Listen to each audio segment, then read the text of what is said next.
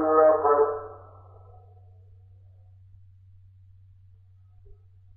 أبا حسن أبناؤك اليوم حلقت بقادمة الأسياف عن خطة الخسفية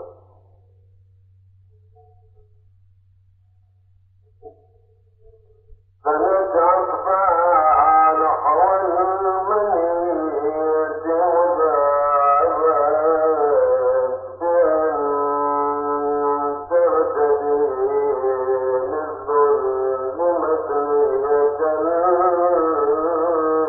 الأطفية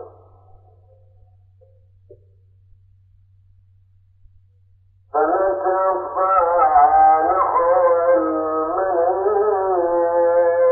مذهبة بأن ترتدي للظلم مثنية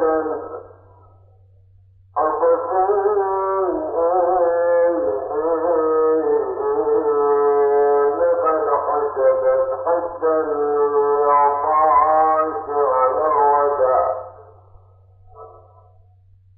لقد حسبت حد العطاش على الوداع طاشا وما بيت خجلت والعزيز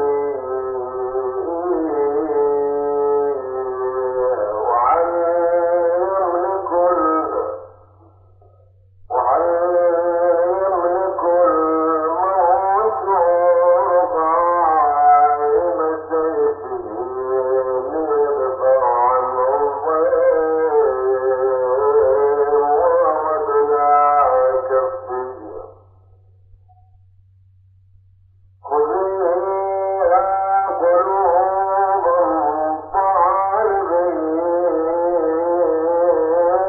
فرحة تزول الليالي وهي داعية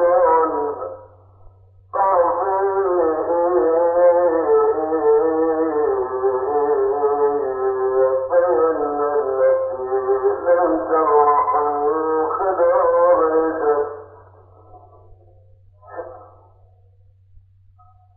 فإن التي لم ترح الخدر رجت عشية الأعكاف فتاوي أين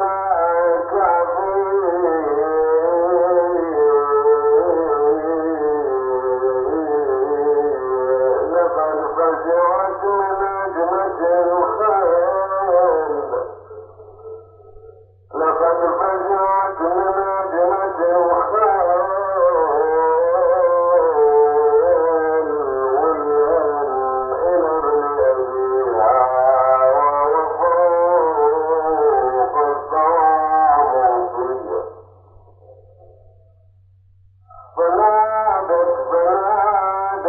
فنادت عليه حين ألفت عاريا فنادت عليه حين ألفت عاريا على جسمه تسبيح الريح ما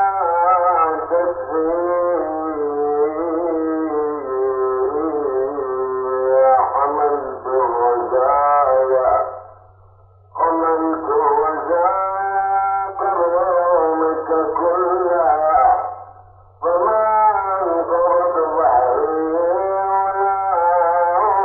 ولد كذبي ويا ويت من دهري جميع خوفي فلم يوصل قبل فقدك في طرفي ذكرتك حين استعمل الخطب واحدا ذكرتك حين استعمل الخطب واحدا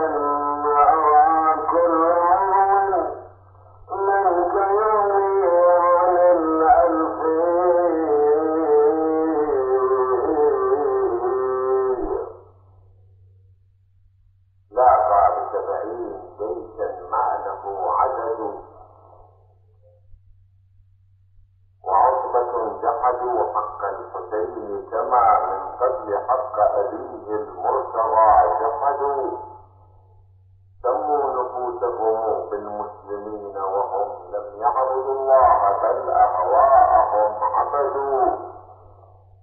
هب أن جندك معدود، هب أن جندك معدود، فجدتك قد لاقى ب70 جيشا ما له عدد.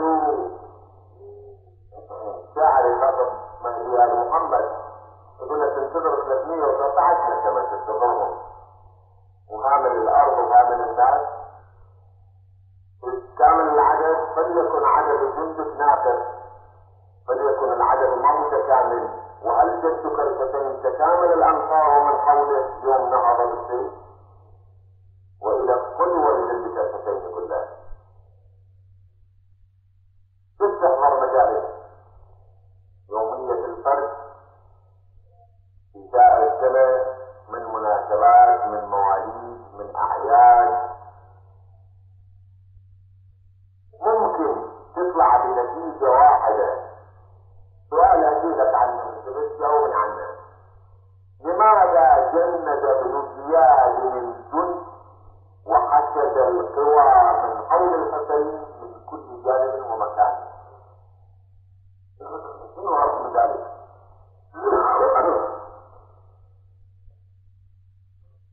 الشجاعة والله أنا بعد الشجاعة نعرفها، خليها على كفر من العلويين شجعان، خليها على كفر. هذا الجند اللي حشده عبيد الله بن زياد جند خالق، والعساكر اللي جابها عساكر خالقة، ما تستدعي لنجيب وتبعين. ممكن نعرف الغرض من ذلك شنو؟ واحد من الأغراض المهمة، يعني من الأهداف المهمة، عبيد الله بن زياد راد يبين مظاهرة ضخمة، مظاهرة سياسية ضخمة، أن الأمة ناقمة على الحسين، وأن الأمة كارهة لحركة الحسين، وأن الأمة ما لها علاقة بالحسين، وأن مدعيات الحسين كلها عاطلة باطلة، بدليل أن 70,000 نسمة طلعوا للقتال. هذا الغرض، غرض معنوي يجري على يزيد بن معاوية صبغة الشعبية وصبغة رضا الأمة به وصبغة أن العراق ما بنتج أبدا ولا إلى علاقة بالحسين، بدليل أن طلعوا لقتال الحسين 70,000 من الكوفة فقط من العرب. هذا الغرض كان.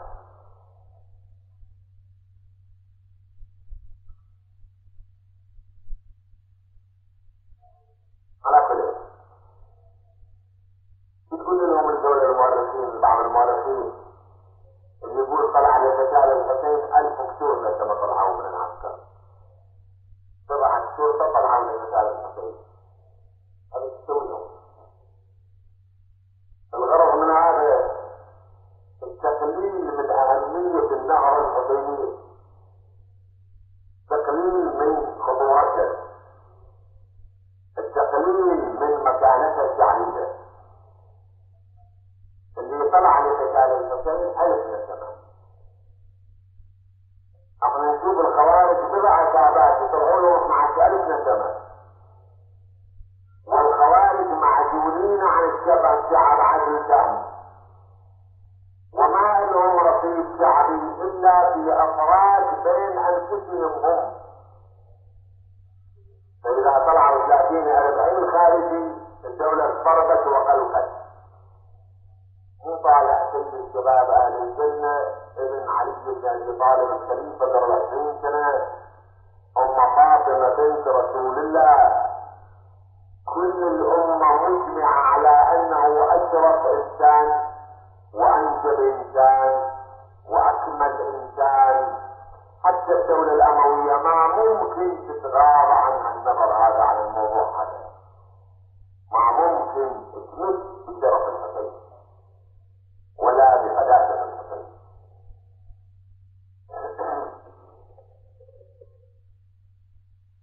ثم لابد عبد الله بن زياد يعرف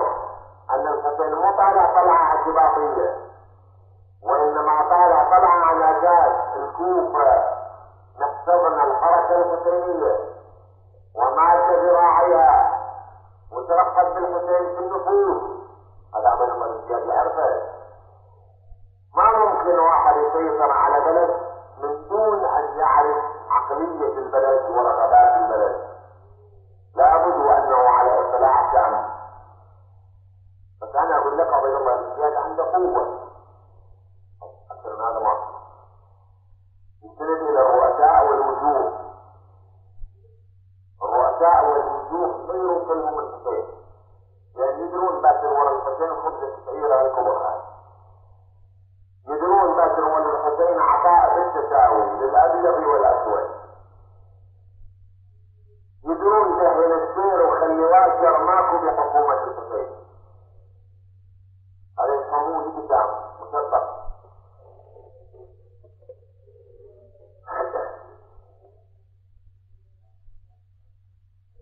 طوق الكوفة عبيد الله بن زياد واخذ بالثغور وشحن الجبهات والثغور جنود، لان الحسين نفر واحد واصحابه معدودين، ما ممكن يجي الجيش جرار يملا العراق، فلا بد ان يلج العراق من جبهه من هذه الجبهات. ليش يملا الجبهات بالرجال والسيف؟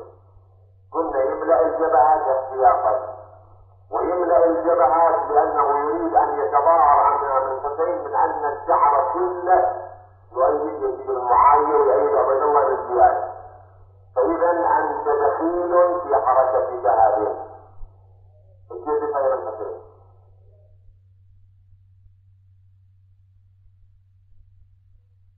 لذلك الحر بن يزيد الرياحي خلوه من بعد القادسية.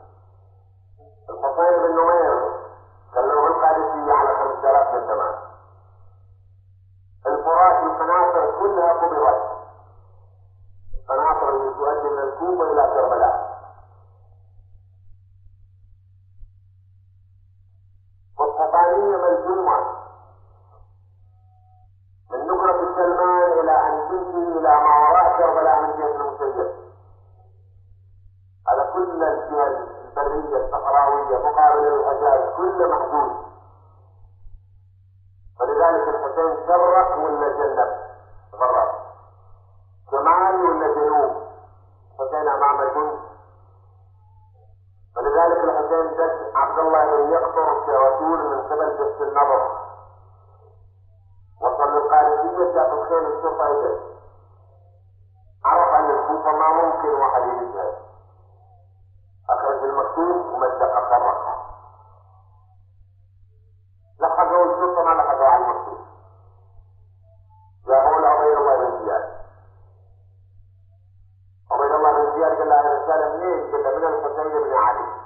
من؟ قال له إلى جماعة من الكوفة. من هم الجماعة؟ قال له لا أعرف أسماءهم. ما أعرفهم، ما أدري. قال شنو؟ خلي الكتاب بالمسجد من الكوفة وتطلع الناس يجون يأخذوه. يعرف عبيد الله بن زياد يعني غالب. واحد من ست ناظري عبد الله بن يقطر ما يجي فيه الخبر، قال له لابد من ان تخبرني رسالة الى من؟ قال له لا تقل، اصنع ما شئت. يلا ما اعرف جماعة ما يفهم. قال له اعد لك فرقة ما مقتول احد قبلها. قال له اصنع كيف شئت واقتل كيف شئت. صعدوا على السطح وجابوه من السطح الى الارض. كسرت عظامه حجمت اعضاءها. اجى عبد الملك اللخمي قاضي الكوفه بيده خنجر، يوصل الخبر والخبر يوصل للامير، وتتصور يروح في جوزه خلاف هذا شفاني هذا. انت قاعد على عبد الله بن يقطر وذبحها من الاذن الى الاذن. قاضي اذا ميزان فقهي اذا ميزان شرعي يريد يريحهم، وهذا بيعالج. ليش تخلي يعالج يتاثر؟ يريحها احسن. يوصل الخبر المن عبد الله بن زياد الراتب يجوز، المكان يجوز. إذا طلع على عبيد الله بن زياد يضحك وكل قال عبيد الله بن زياد أهل المخونة. قاعد الصف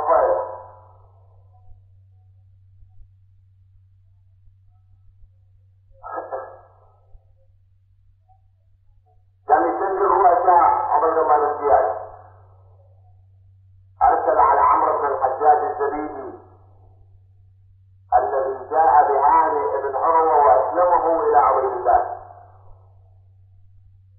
جاء عليه مرتين الحجاج بن الزبيدي عمرو بن الحجاج ادعى المرض، كتب له عبيد الله بن زياد انت ويانا تعال، انت مو ويانا بين لنا فهمنا، بين وجهك بينا، لا تصير منافق، تصادفنا تقول احنا وياكم، صادف غيرنا تقول احنا وياكم، من اهل المغرب يكون تبين انت، صار من بعد المغرب اجى الزبيدي طبعا على عبيد الله بن زياد، جامل عبيد الله بن زياد على الصفوة اذا خيطان الرمض خاصة قال له غدا نخرج لحرب الحسين، قال له قاتل، قال له سمعا وطاعة يا أخي.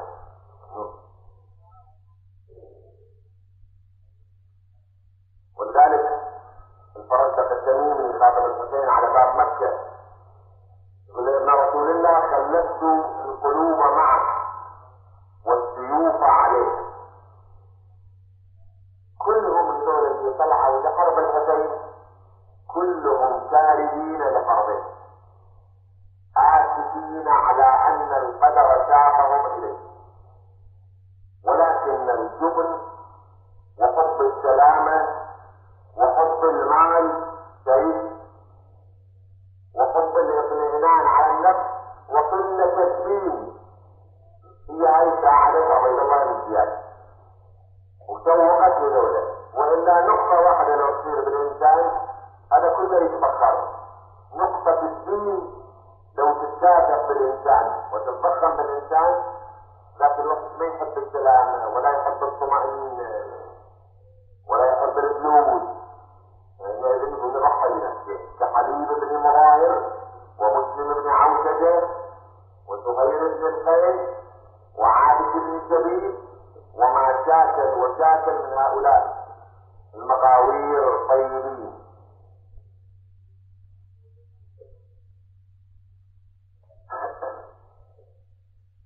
عمر بن سعد الدجالية قال تخرج لحرب الحسين، قال امير ابعث فلانا او فلانا او فلانا، فاكثر عبيد الله بن زياد قال جئتني تعلمني الرجال، انا ما افهم الرجال، انت تفهمون فهمني، باكر تطلع لحرب الحسين. قال يا امير الهمني شهرا. عبيد الله بن زياد له تحديدا في ذيك الساعة يتم الحرب على الحسين، ذيك الساعة قلنا الحسين جاي إلى عاصمة ملك أبيه، الحسين ابن خليفة من الخلفاء الراشدين الأربعة حسب التاريخ الموجود غير، يعني أول خليفة الخليفة الأول والثاني والثالث وعلي الرابع، هذا من ابن الخليفة الرابع بالأقل مكانته مكينة، ثم ابن فاطمة بنت رسول الله سبقوا أن شايفين عدل أبوه واستقامة أبوه ودين أبوه. ثم الدولة إذا كانت جائرة تخشى من الشبح والخيال، فكيف من الحقيقة النافعة؟ دولة بني أمية دولة جور وظلم، وتعرف نفسها أنها دولة جور وظلم وهي ظلم وهي مبهورة وممقوتة ومعزولة من النفوس، من الخيال أن الشبح تخشاه، فكيف بالحقيقة المتجسدة في شخص أبي عبد الله المتمثلة فيه؟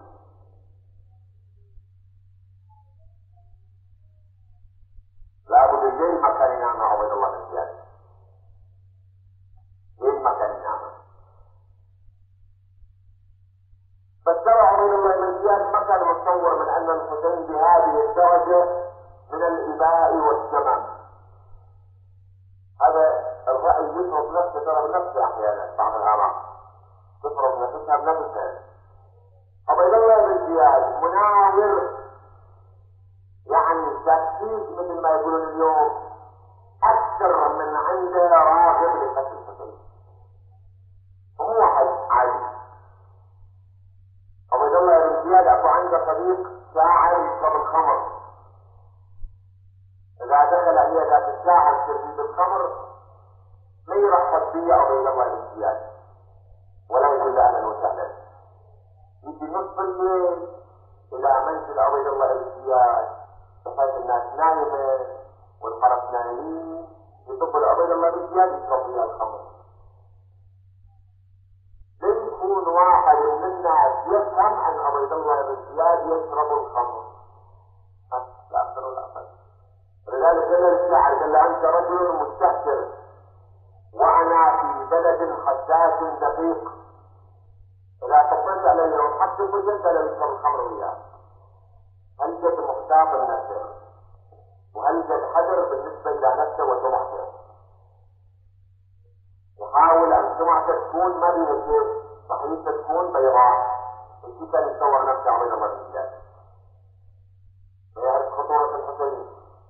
لكن ما يدري الحسين بهذه الصلابة وهذا الثبات. قال لك أكثر الجيوش، أكثر الجيوش فوق على فوق، طيب خطوط على خطوط احتياطية. بالأخير الحسين يستسلم للأمر الواقع، يستسلم.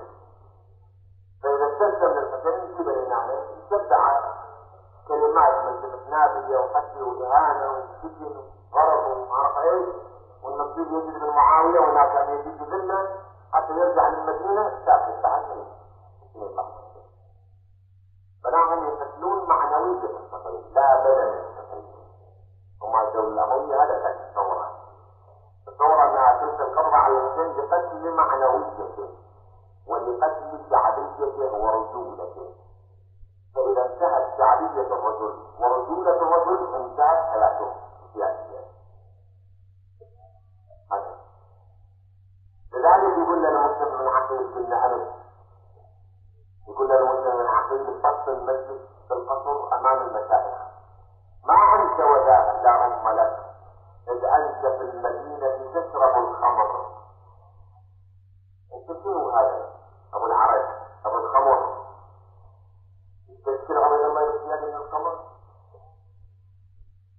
يكره الخمر عبيد الله بن زياد، ولكن غرض شنو؟ هد معنوية مسلم، تمرير البيت النبوي من قبل مسجد تمريره بالوحي، هذا لا أكثر ولا أقل. حتى الدولة الأموية تجد جذورها في النفوذ وتصبح الدولة ذات شعب وذات شعبية هائلة، وبالتالي القضاء على المعنوية النبوية كافة. هذا غرض الدولة، حياة وموت القبيلة. ولا هذا سلاح إذا أنت بالمدينة تشرب الخمر.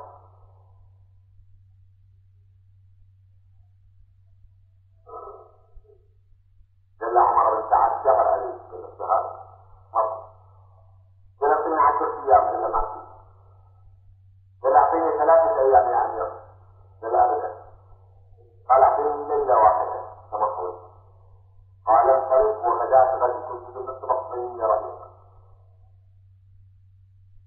طلع ذاك الوقت عمر بن سعد وهو في حال عصبية مد وجزر. بعد ذيك الليلة إجا ابن أخته ابن المغيرة بن شعبة، قال له يا خالي لا تجر علينا وعلى نفسك عار الدهر وسبة الزمن. هذا ابن بنت رسول الله، الأمة تدين له بالمحبة والولاء. هذا ابن محمد، وألف عين لجل عين شكرا. يا خالي والله لو جعلوا لك الدنيا بما فيها طعمة لك، مو ولاية الرجل، مو فرد مملكة غيرها، الدنيا كلها تصير تحت تاجك وأنت ملك عليها، والله يحاسبك يوم القيامة عندما الحسين ترى ما إلى قيمة، الدنيا كلها ما لها قيمة.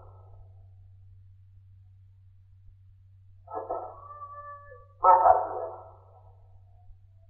أفأنت تهدي من أحببت تهدي من أحببت، أفأنت تنقذ من في النار. يقولون إن الله خالق جنة فتنة ونار وتعذيب وذل يدين، فإن صدقوا فيما يقولون إنني أتوب إلى الرحمن من سنتين، وإن كذبوا فدنا بدنيا نعيمة وملك عظيم دائم الحجلين، وإن كذبوا فدنا بدنيا عظيمة وملك عظيم دائم الحجلين. حسين بن عمي والحوادث جمة ولكن لي في الري قرة عين.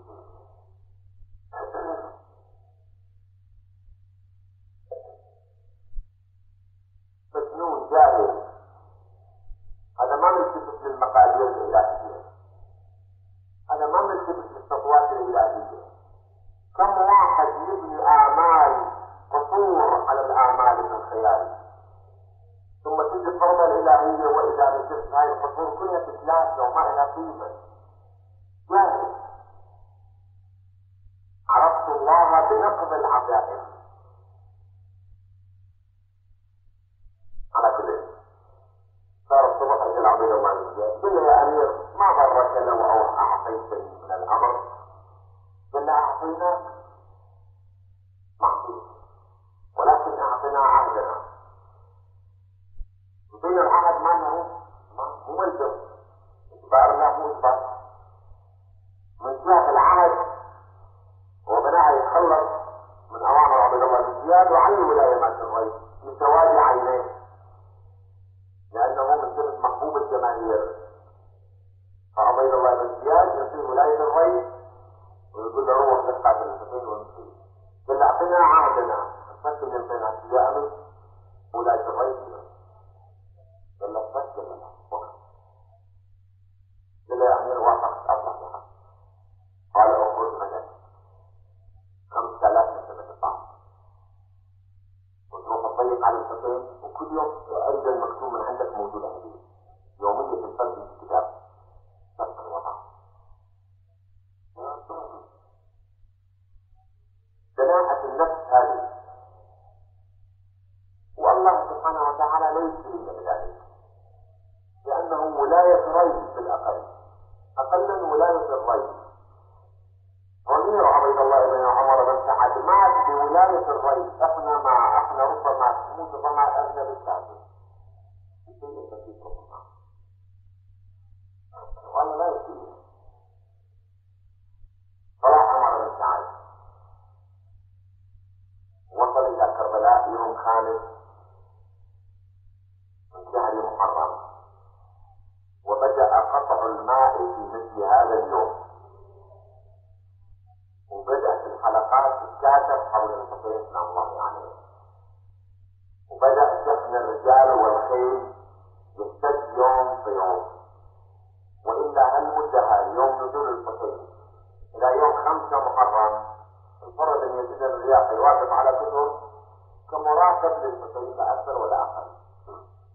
وإلا المياه مفتوحة، باب السلام مفتوح، وحصار وضيق ما في إذا واحد يتسلل مثل الحسين، لأنه سبق وأن الحسين أنكر الفرد أن يزيد الرياحين، اخترق، لأنه إذا 4 من أنصار الحسين مستدلين من الكوفة وصلوا إلى الحسين كمسهم الفرد في الطريق فاتح تدمهم الفرد، فهم لو ينزل ولد الحسين أنصار الحسين فلم لا أنتم ترجعون إلى الأمير. كان واقف بيد أمي قال هؤلاء أنصاري وخرجوا لطاعتي وهم بمنزلة من جاء معي، وهم بمنزلة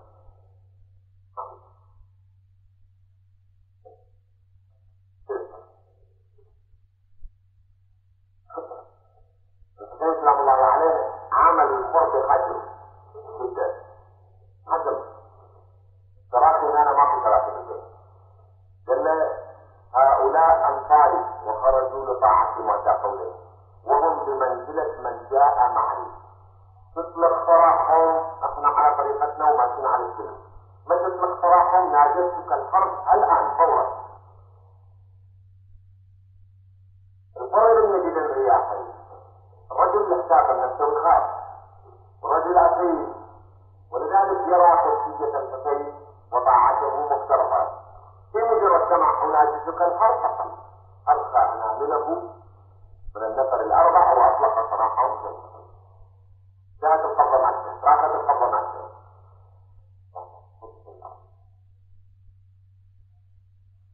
هذا شيء مسبوق.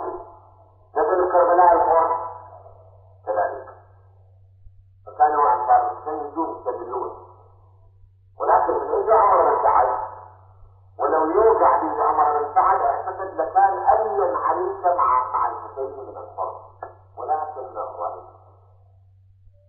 واحنا لو زرعوه ما طلع.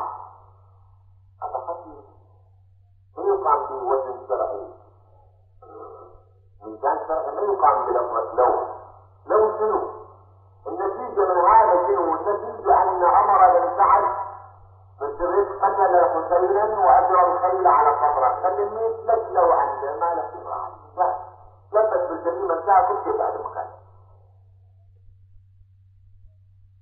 لو شنو قضية واحدة، خطوة واحدة يتخذها، يسحق نفسه، يتخذ خطوة على نفسه، فإذا اتخذ خطوة على نفسه وسحقها انتهى كل شيء. الجبال تصير عند أولياء، وإذا لا من يخطو خطوة على نفسه الفقاعات تصير عند الجبال. تعالوا يا تفسير عمر بن سعد لما فاوض الحسين بالليالي ذيك، شنو عذر عمر بن سعد؟ عذر عمر بن سعد أنجز من فتح. شنو أسبابه؟ أسباب حاجة عن الله تركه وشأنه، كان يخشى من البويضات، يخشى من فقاعات الصابون. الحسين يقول له ليش تعمل هذا العمل؟ يقول له لي عندي فرص بالكوفة أخاف من الأمير بهجم جاهل ملعون الوجه، هجمت أهل البلاد وأهل الجحود، يا من هجم الدور بهجم داري بعدين ينتمي داري، لكن إذا هجم شرفي من ينتمي شرفي؟ داري البنى داري هجمت يجيبنا بعدين فلوس أكو يبنوها للدار أفخم وأجمل وأوسع، لكن الشرف إذا هجم والسمعة إذا انهدمت والمكانة إذا اتحطمت منين تنبني مكانة بعد؟ حيوان. هذا عذر أقل جاوب الحسين وراول، وأقل استعمل النفاق وقل له يا أبا عبد الله بغض النظر عن شرفك، بغض النظر عن بيتيتك، بغض النظر عن أمك، بغض النظر عن جدك، أنت خارج على إمام زمانك. أقل نقول له هيك حتى نقول الرجال فرد متدين ومؤمن يسلم القضية شنو بناها وغلبت زياد إمام الزمان وبناها يزيد بن معاوية في الإسلام، ولكن ما تقول أنه أنا أخذتك خاف ذلك من يزيد، هذا مو حق هذا عقل ما يجي.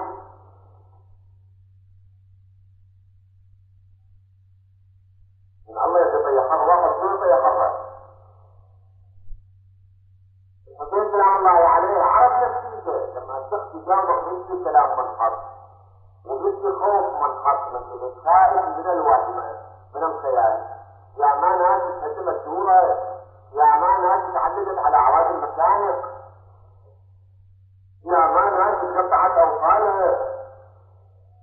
جابر رجل من أنصار أمير المؤمنين لا عبد الله بن زياد أمر بتقطيع يديه ورجليه من الأصل، قطع وديه من الناس من المسجد، قطع وديه نصف هذا يعني أصبح 6 فقط، والدماء السيل من 4 ميادين، 4 حنفيات الدماء السيل. بعد ما ينسى هذا يعني ما يتحرك كمرسل الشرطة 6 واقفة يمنا 6 قلت له أنا كيف حالك؟ أنا بني لا أجد ألم ما شفت فاطل عليه علامة أجد فرسي مثل الضغط عليه بحث ولا عقل. هاي الناس فقط بأنفسها من أجل عقائدها يا جميل بعيد، يا قليل الحياء البعيد، يا قليل الدين البعيد، نصحت بأنفسها من أجل مثلها وقيمها وأفكارها. شنو داري؟ فكان يقول لها أمير دارك في المدينة لو دار أصلا عندك الحمد يضيع على الكوف وأخشى من الأمير أن يستحق لها.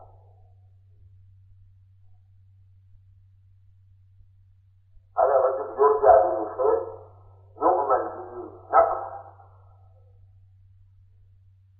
متى كانت هذه وسائل وأعذار مشروعة للطيبين من الناس؟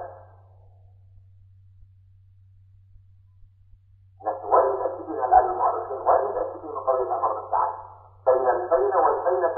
المجلة تظهر مقالة في المجلة عن عمر بن سعد متأسفين ان هذا ابو سعد بن ابي وقاص وثبت من الشدة التوراة فاتح العراق سيفيين قرابة النبي ابن خالد علي الاكبر عمر بن سعد اكبر رابط بينه وبين البيت.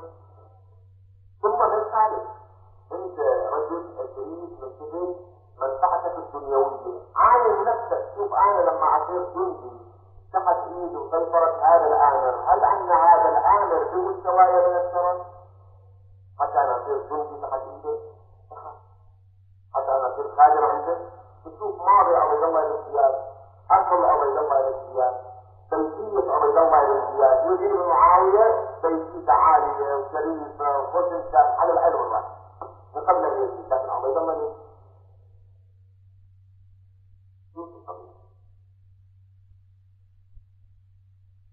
لو جاي مرة وشيفة يعلم مكان عبيد الله بن زياد وتعطي عمر بن سعد هذه العطية من جلد عمر بن سعد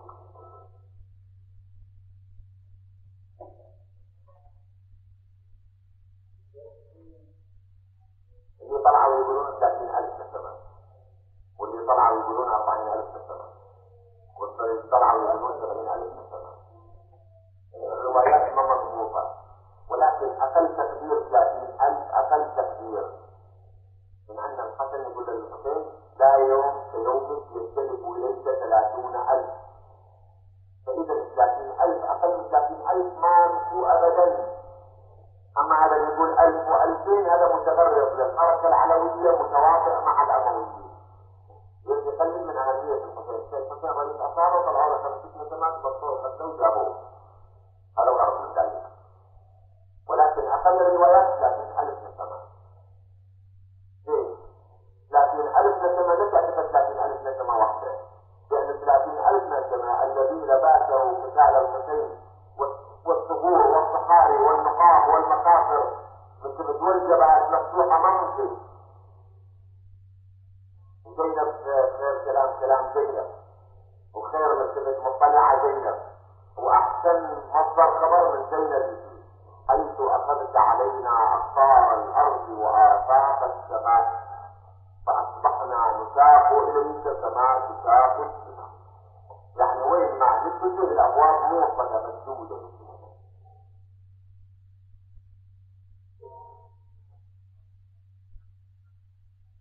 على كل. كانوا أصحاب الحسين يستدلون من الكوفة مسلم من عوشة أبو تمامة الصيداوي عابد بن سليم الشاكري حبيب بن مغاير. يعني الحسين قسم الرايات بيده وأمه جزأها وجعل الميمنة للميسرة للقلب للجناحين للساقة ولكن نقاط رمزية جند رمزي بالنسبة إلى العدد يعني جند رمزي لكن بالنسبة إلى الحق كافي. الحق كافي نفر واحد إذا آجر الحق والحق انتصر. عمر بن سعد جل جنوده من سبت والجعليل خلى للميمنة سمر وللميسرة عمر بن الحجاج وللساقة فلان وكل من سبت راية جواها 5,000 أما كل راية للحسين جواها 10 و12 15 نسبة. 5,000 وين وقبالها 10 نسبات وين؟ لاحظ بينك وبين الله تفكر بينك وبين نفسك.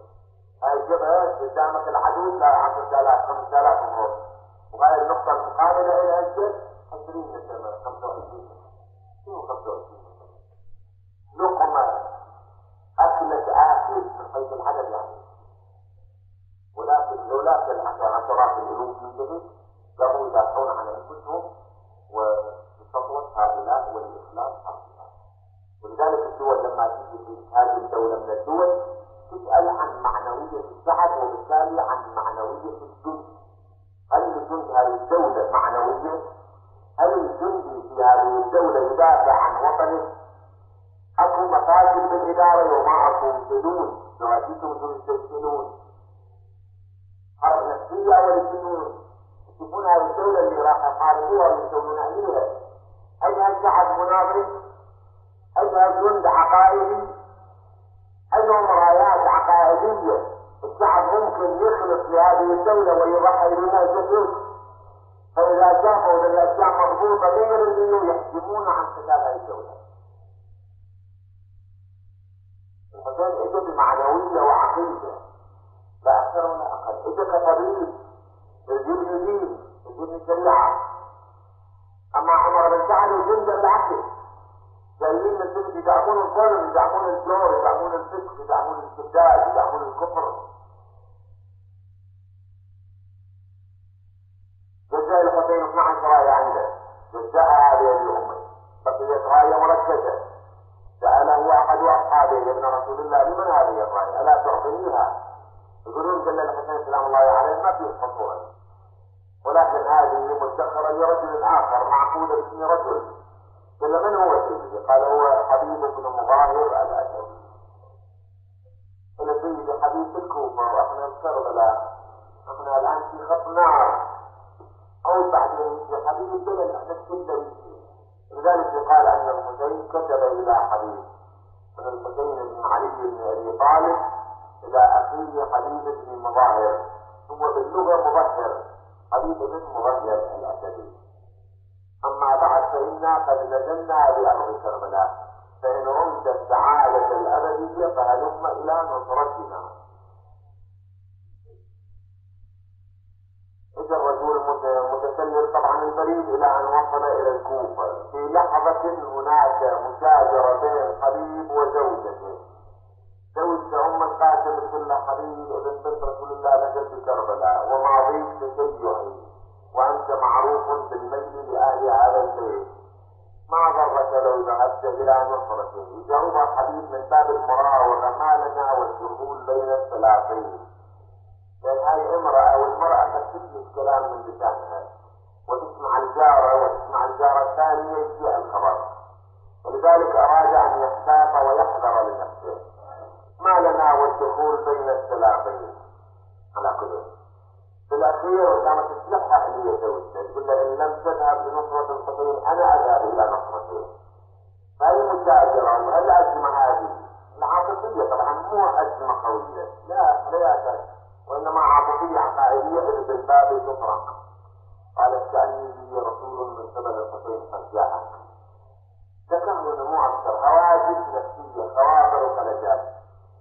الرجل الحبيب قام فتح الباب وإذا بغلام بريد إذا رسالة. أدخل الرسالة إلى المنزل، دخل وطاع الرسالة، أخذها قرأها بالعافية. صدقت الحرة في مقالتها اقرأ سيدي ومولاي كل أنا على الأقل، أنا جاء إن شاء الله أكو عمل أجل. طوى الرسالة أخفاها، خرج الغلام دخل حبيب. قالت رسالة من الحسين؟ قال لا ما في رسالة. قالت أجل رسالة من الحسين. أنا سمعت الكلام وعرفت هذا. شنو رأيك الآن؟ قال لا احنا شنو الموضوع هذا؟ شنو قالت إن لم تذهب وإلا ذهبت بنفسي. ثم بكت. قال ما شاء الله اسكت خليها تحت القضية. على كل بقي أياما قلائل أرسل غلامه بلامته وفرسه وسيفه وأدوات حربه. الغلام أخذ ذلك وذهب إلى النقطة المعينة المرسومة. وبعدين جاء حبيب بن مظاهر ابن الغلام يخاطب الجواد يقول له لم يأتك حبيب ولم ينفذ عزيمته فيك حبيب، إن لم يأتي لأركبنك ولأذهبن إلى نصرة سيدي ومولاي. على كل الذي سلامته لروح أنت مبريد الذمة وأنت حر. بكى الغلام قال لا بل أكون معك، أنا ألحقك بيا كثير حتى النهاية مصير واحدة. مثل الغلام مع سيده في الطريق الشوارع الكوفة. بأزمة الكوفة ابن مسلم بن عيسى الأسدي رحمه الله واقف على عطار يشتري منه خنا. وقف عليه أشار إليه حبيب مسلم بن عيسى سأله قال له مسلم خنا هذا اليوم والحسين جاي كربلاء والشر قاعد يتجمع والأخبار قاعد يتجمع وانت. قال له بلى يا حبيب بالأمس زوجتي هي 3 ليالي تنتبه منتصف الليل وتقول رأيت الزهراء وهي تقول قولي لزوجك فليخفض كلمته بالحناء. أول ليلة ثاني ليلة أنا أنكر ذلك، أقولها ويحك ما دخل الزهراء ولحيتي بيضاء كانت ولا مصبوغة بحناء. الليلة البارحة كذلك فقلت ما يضيرني أذهب وآتي بحناء السيد حناء. تبين غرض فاطمة مو هذا، غرض فاطمة أن أخذف لحيتي من دم رأسي. تعرف أن ابنها وحيد فريد في بقاع كربلاء، فهي تجمع له الأنصار والمريدين. ومن حنى من يده وقال أنا على أثرك يا أبا القاسم. جاء حبيب يشد في السير إلى أن انتهى إلى بقعة كربلاء. الحسين جالس بأبي وأمي، ما أنا رأى حبيب مقبلا من بعيد حتى أوعز إلى أصحابه في أن يقوموا إجلالا لحبيب. قام الأنصار يستقبلون سيدهم حبيب. نزل حبيب عانق الحسين، والحسين بدوره عانق حبيب، وارتفع الضوضاء جلب بين الأنصار والهاشميين استبشارا لمقدم رجل. سمعت بذلك العقيلة زينب، أرسلت على ابن أخيها علي: يا ابن أخي ما الخبر؟ من القادم؟ قال: عم هذا عمي حبيب بن مظاهر قد أقبل إلى نصرتنا. يقال أن حبيب سمع بذلك استأذن من الحسين في أن يحيي زينب عن كتب. أذن له أبو عبد الله. جاء حبيب بلك على باب الخيمة مطرق برأسه إلى الأرض، ينكد الأرض بأنوله، مطرق برأسه قاسم. جاء الحسين زينب قامت لبست رداء أمها فاطمة، جلست وراءها السجن. بعد شوية زينب ساكتة وحبيب ساكت، ثم رفع حبيب طرفه قائلا: أوهن أوهن لوجدك يا زينب، أوهن أوهن لوجدك يا زينب، يوم تحملين على بعير رابح ورأس أخيك أمامك. تعوت لذلك زينب وقالت: بلى حبيب بذلك أخبرني به أخي البارحة، ليس الموت أعدم الحياة. والي والي والي يا ابن فتي حسين لا تنجع بعض الأيام. تجل حسين يا ابن أم علي من أنفجع من سايم. تعنت لي على الخيمة وتفجر الصخر والنساء، انضمت قعدة جبالة والخجال دمرتها. تجل عليها قبل أمك المظلومة وصيبتها. الوادم لفت تكريد شحنت الفجاج البيت. المليون عبد يزيد والسوافر كثر عد الخيل وهذه كربلا بين. يوم العين سالف لعليا من تجرى الرايات، وشوف الزلم عن الخيل تنزل فوق المسمات. تغضب وجلي ابن ام عليك وعليكم بعد. يدور العين تعرفني درب خايف علاني، أروح لبجلد مثلي عشان لا جيت للكوفة ولا أرسال المحرم. يوالي من سمع حسين وانه صفد عيد العيد، لذل أعداء يردون أبايعهم وطيع يزيد. وادعو الأرض الذلة يخوين الأمر ما يريد. بقيت عندنا الزوجة حبيب تنتظر النبع من حبيب إلى أن صار اليوم الثالث عشر من المحرم، وإلى بالزعقات والصيحة سوق الصاغة. التمست إلى ولدها القاسم، قالت: بني اذهب إلى السوق وانظر واسأل عن أبيك حبيب. جاء القاسم يخرج، دخل السوق وإذا بزينب تخطب، وقف إلى جنبها حلتها إلى أن فرغت. صح سيدتي أسألك، قالت: سل يا بني. قال: أسألك عن حبيب بن مظاهر، عن نصركم آل البيت. قال: